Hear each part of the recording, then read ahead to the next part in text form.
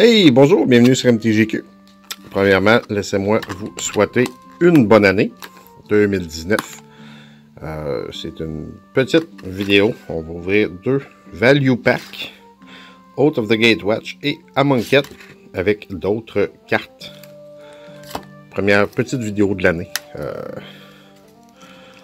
On va ouvrir ça sans plus tarder. Très facile à ouvrir. Donc, on va commencer par ça.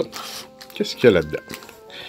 Inner Struggle, Dance with Devils, Murderer's Axe, Nairis Machination, Magmatic Chasm, Rush of Adrenaline, Lightning Axe, des plaines, montagne,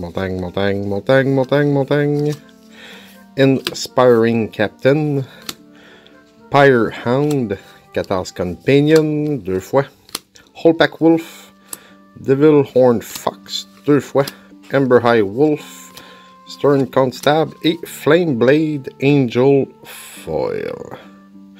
Intro pack. Ah, c'est ça. C'était probablement un deck d'intro pack de l'Innistrad, Shadow of Innistrad. Puis, on y va avec un petit Amonkhet.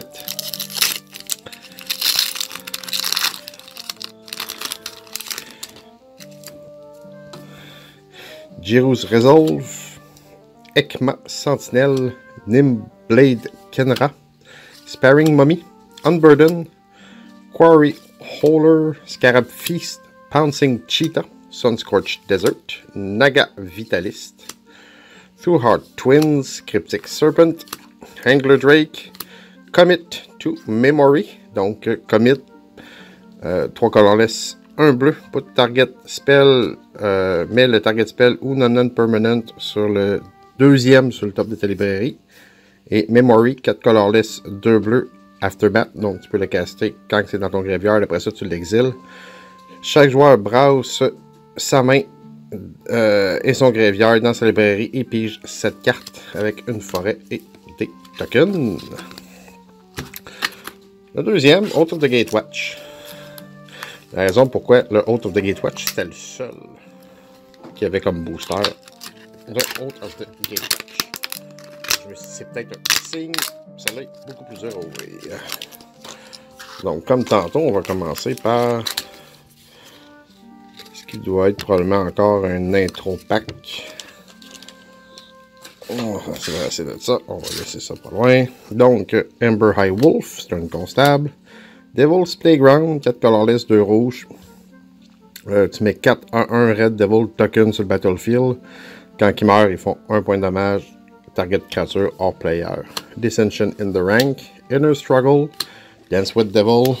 Angelic Purge. Nairis Machination. Griff's Boon. Rush of Adrenaline. Lightning Axe. Des plaines. Des montagnes. Inspiring Captain.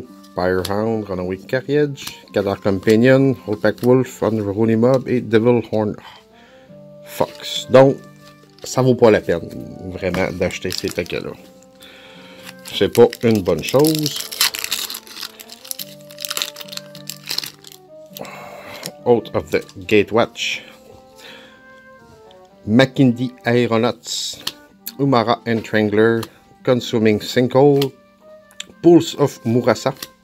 Sur la porte Chain Mage, Elemental Uprising, un Waste, Sweep Away, Seer's Lantern, Make a Stand, Essence Depleter, Joraga Auxiliary, Oath of Jace, 2 colorless, 1 bleu. Quand Oath of Jace entre sur le battlefield, tu piges 3 cartes et tu discardes 2 cartes. Au début de ton upkeep, tu sky X.